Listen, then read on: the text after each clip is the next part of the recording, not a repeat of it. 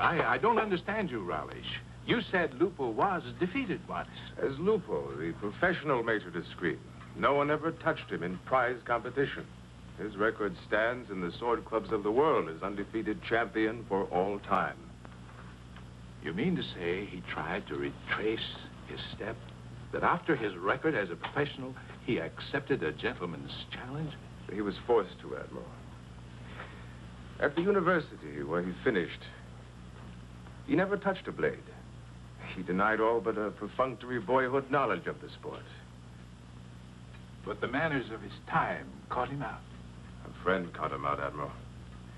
An American whom he met at the university and who became like a brother to him. He and a woman. The loveliest woman, perhaps, who ever lived. It was this American friend who painted that portrait. He was a young man who liked to paint a bit and had the money to indulge in that hobby. But at that time, he did not know that he was painting the great Lupo.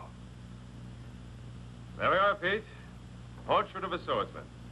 I was commissioned to do it for the Paris Cercle d'Escrime. It's very good. But I still don't understand why you insisted on painting him as a professional. Why not in white as an amateur? Because, Pete, for me, it had to suggest the great Lupo. I came to study in this country too late to see Lupo, but in my imagination, this thing suggests him. Thanks for posing, Pete. Not at all. Boyan!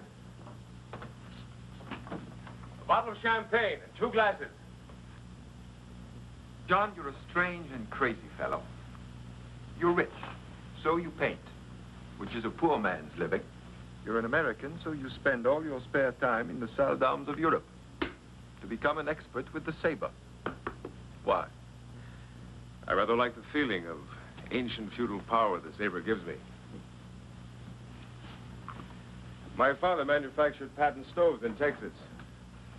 Where one is born doesn't matter. Friendship's roots are laid in past centuries. They're eternal. Look how you pour wine, as if you were a velvet coated Borgia, and I suspected poison. We must have hunted together in Caesar's Britain, in the slack times of combat, 19 centuries ago, John. For our blood pulses to the same rhythm. Success to the portrait. And to a magnificent host. The 21st Count Della Torre da Salvaggio, posing as a professional fencing master. Success, of course. But your real fame will hang in the academy someday. For Ileana will be your fame. There you painted living beauty.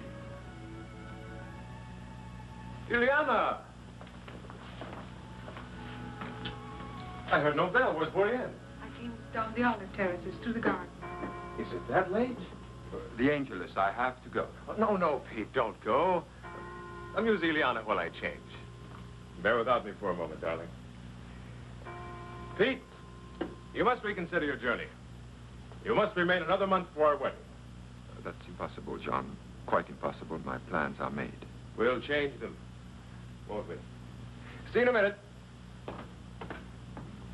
You knew I was still here. Yes. I will not hurt him. But yourself and me. To save his pride, you destroyed both of us. You're engaged to him, Ileana. I'm not yet his wife. If I were, I would be a despicable person. But I'm not. So you will not treat me as if I were. One cannot buy life at too great a cost to someone else. If one tries to, life becomes unlivable. So instead, you choose to run away from life. I must. There is no other course.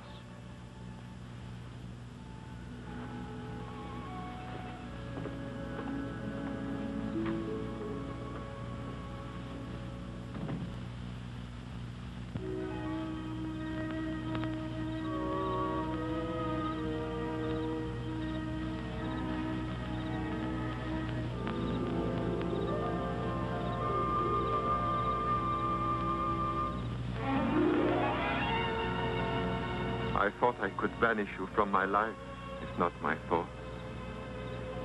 But I cannot because you are my life. If you ever leave me again, I shall follow you, even if you never look back.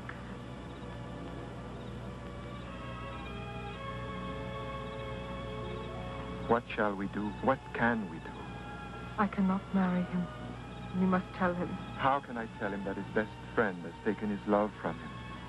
It will kill him. His soul will die inside. I know him and his pride. Then must we all die, Pietro? I don't know, but this I do know. We cannot kill him, for he's guiltless. The real strength of a man sometimes lies in a woman's hand. I shall tell him. No. I will not hide behind you. We must not forevermore be broken people. We cannot pay that cruel penalty for such a gentle crime.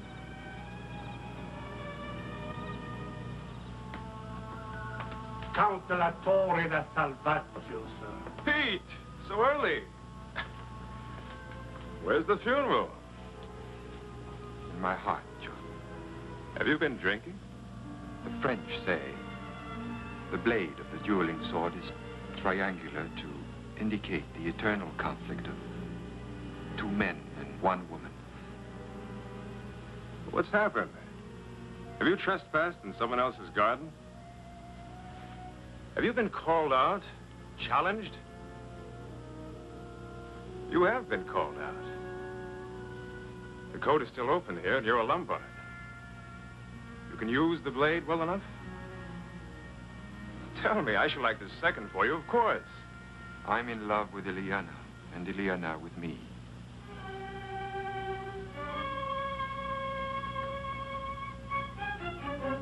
You?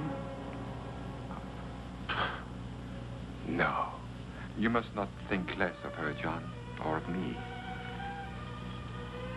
That when we met, I didn't know that she was engaged to marry you as an excuse. I will not use. It was just destined and could not be altered. You mean this, don't you?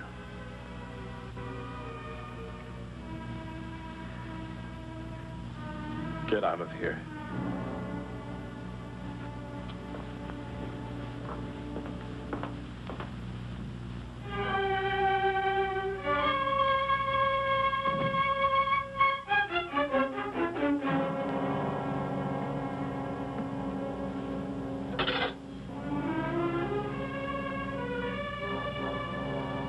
The code is still open here.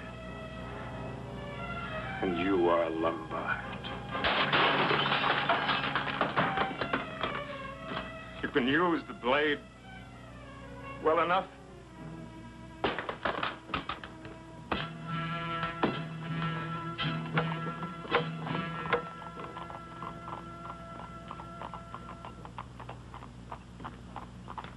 Lieutenant Colonel McTavish, late of the 42nd, appointed to act for Mr. John Rollish.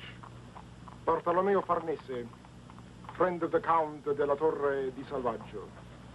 Empowered to act for him. I'm instructed to inform you, then, that under the code Charter Villard, Mr. Rollish assumes the injury to be the challenge. Are you in agreement? The Count has so instructed me. He is at Mr. Rollish's disposal.